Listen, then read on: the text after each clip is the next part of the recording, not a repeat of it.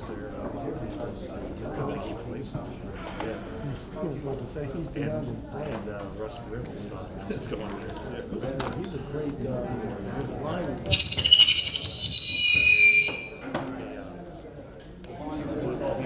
Was that Redskins thing? Or do you see what this? He coached. He played for the Redskins. He coached. He wasn't. He was up to be a head coach for a while. Oh.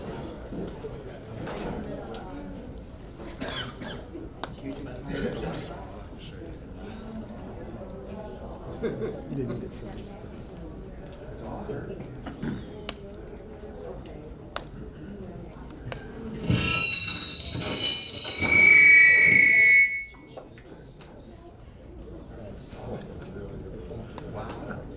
Everybody awake now?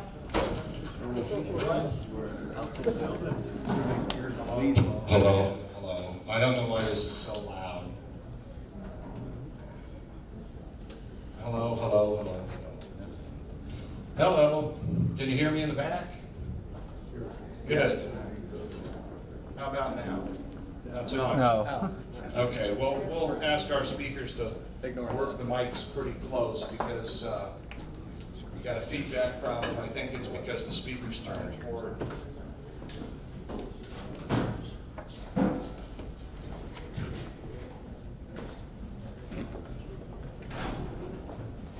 Who's giving the presentation? I'm going to start. I'm good. Good? Good. I'm going to start.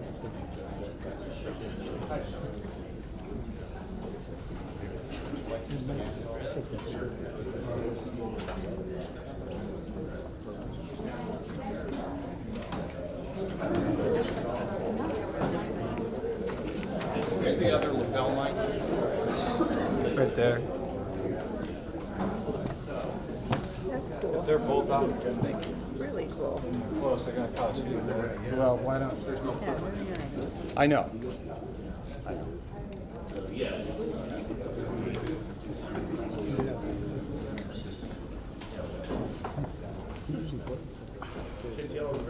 Yeah. Okay. Is there any new people here today? There are. Okay. I just saw some videos. Hello. Yes. We have a couple of that are Is anybody new that wasn't here yesterday? Please raise your hand. If you weren't here yesterday, please raise your hand. You're the only one. There were Okay. No, we weren't here. Welcome. Okay, we got two. Yeah. There were, I think, 4 on the others. Did you hear me? For just today. Kind of. Welcome, guys. This is the second presentation of 3 that we'll be hearing for the equipment. As I mentioned yesterday, the state kind of 10.4, 10.2 ways are. So we had a presentation in December, all the vendors that are certified in the state. We narrowed it down to 3. These are the 3 companies that we are hearing presentations. So I'm just going to explain really quick, Oh, yeah. a little bit about the survey. So you have a paper copy in front of you. This is a reminder for everyone. So that's just to take notes. At the end of today, we're going to send out another email that will be the survey. To ask you to fill it out online. So and submit your response. You should have received an email from here yesterday for yesterday's survey, which is for ES&S. Tomorrow, same deal. You'll get another paper copy so you can take notes, and we'll send a link out for that too, and ask you to submit that one online as well. I believe the deadline is 22nd. Tuesday end of day. Once we get the links out for the videos, we are doing a video presentation or recording of this.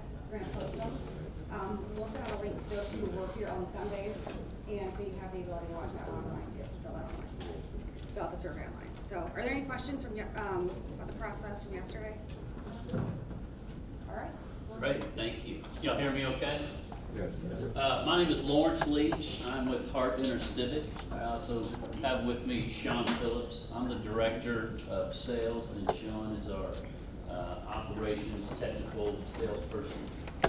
Today, what we want to do is kind of just familiarize yourself with who Hart is, and then we're going to go into the equipment. Sean's going to demonstrate what setup would be at a precinct, how the poll workers would interact with the equipment, and then how a voter would interact with the equipment. So we'll go from the digital scanner, and we'll also talk about the ADA system. So the system you're going to see today is called Verity. It is a pure paper-based system. So that's what we'll be looking at today. So a little bit of history about Hart. We are based out of Austin, Texas. We have actually been in business since about 1912. Hart started out primarily as a printing company. We were printing a lot of forms and documents and a lot of that old carbon paper type things. And we worked primarily with counties and districts and government. And then around the 1960s, we started getting into elections. We started printing ballots. We started printing punch card booklets and things like that. And then in the 80s, optical scans started to become quite popular. We actually resold an optical scan from a company called CES, which was then bought a few times and now rolls up to what you would consider ES&S, but we resold that. But what we really wanted to be able to do is be able to print those ballots. And mostly we did that in the state of Texas. There's 254 counties, and we've worked with close to about 230 of those counties from the time we've started until now. And then, of course, in 2000, the election hit Florida, and there was mass confusion over the election process and how things were done. Punch card was pulled into question, and we had already started developing a DRE, a direct record electronic device, for the state of Texas. The state of Texas had decided they wanted to go to no-fault absentee. And basically what that meant, you guys probably know what that is, but for those of you that don't, that you didn't have to have an excuse to vote absentee. And they wanted to do it as an early voting process where people would come into sites around the county and be able to cast their vote. Well, that was hard to do on paper back then, so we developed a DRE. And then, like I said, the Florida elections happened, and then the whole election world kind of exploded and expanded. And that's when Hart really became more of a national company than just a Texas-based company. So if you look at the map here, we're currently, and I apologize for blocking the view of some, I'll try to walk back and forth so you can see. We're currently doing business in 18 states. Everything that you see in kind of the gray-black is what we call our legacy system. That's our Hart voting system. We really have three types of systems in the market today. We have a DRE.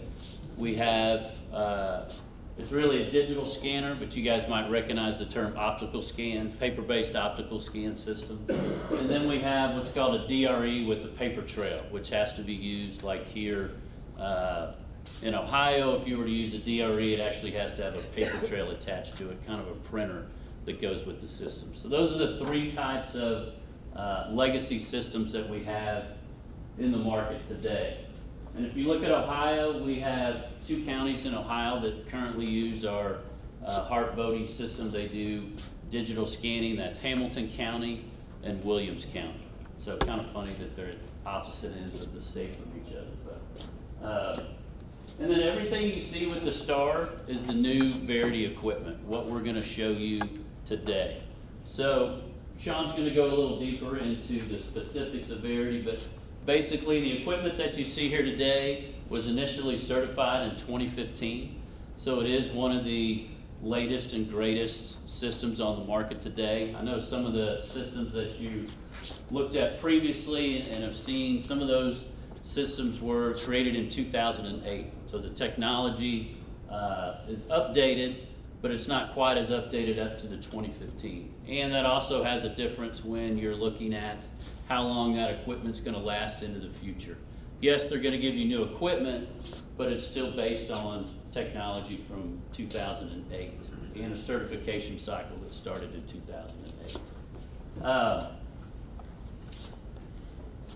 Some of the Verity adoption rates that we've seen. We're in 11 states now. I think the previous map said 8, I apologize. We're up to 11 states now that are using Verity.